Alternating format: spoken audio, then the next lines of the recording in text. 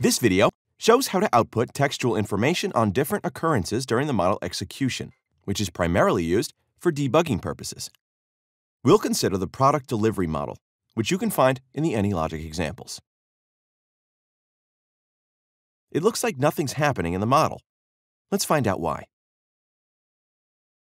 The product delivery process starts at a distributor, which requests a certain product amount. The request is implemented using the generateDemand event located on the distributor diagram. Let's examine the event. Execution of the code provided in its action field creates a new order for the certain amount and sends it to the manufacturing center. To ensure that the orders are actually sent, let's extend this action by typing traceln and in parentheses order sent. Traceln stands for traceline. Here, we use the traceln function to print the message to the AnyLogic console each time an order is sent. The console opens automatically when we run the model. The appearing messages indicate that orders are sent successfully. Let's check whether the sent messages are received by the trucks. Open the vehicle agent diagram. The truck's behavior is defined via the state chart. Initially, a truck resides at the manufacturing center. The transition to the loading state is triggered by the received message. If no message is received, no transition will occur and the truck will stay in its initial state. In the transition's action field, type traceln and in parentheses order received, which will confirm that the message is received by a truck. Let's run the model. The order received messages don't appear in the console, which means that the messages are not processed properly by trucks. We know that the messages are successfully sent to trucks, but still they're not processed by the trucks. Let's verify that the received messages are forwarded to the truck's state chart. Select the connections element located above the x-axis of the vehicle diagram.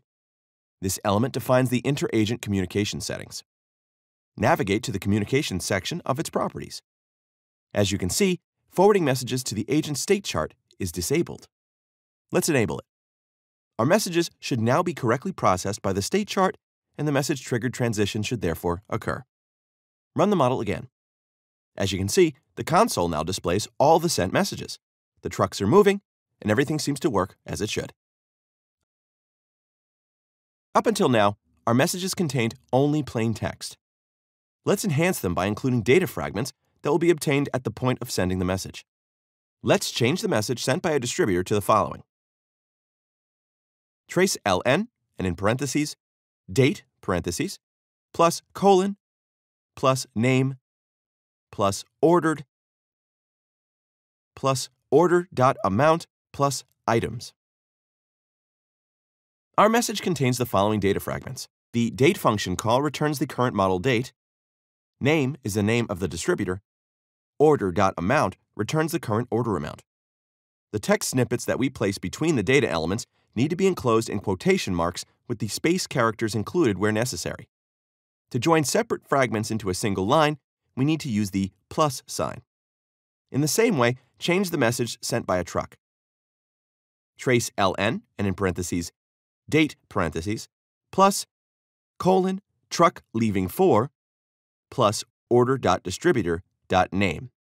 Here, order.distributor.name allows us to obtain the name of the distributor the order originated from.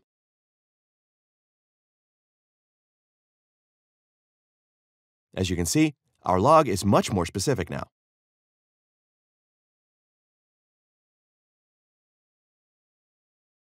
Instead of printing messages to the console, you can save them to the AnyLogic database. Simply replace the traceln function call with trace2db.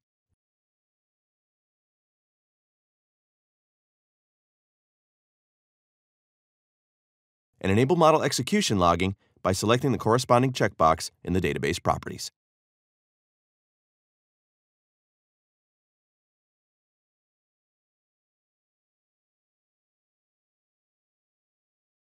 Having run the model, navigate to the tracelog item in the AnyLogic database to view the saved messages.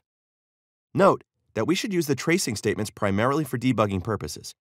You should remove them before distributing your model. Thanks for watching. Come back for more AnyLogic how-to videos.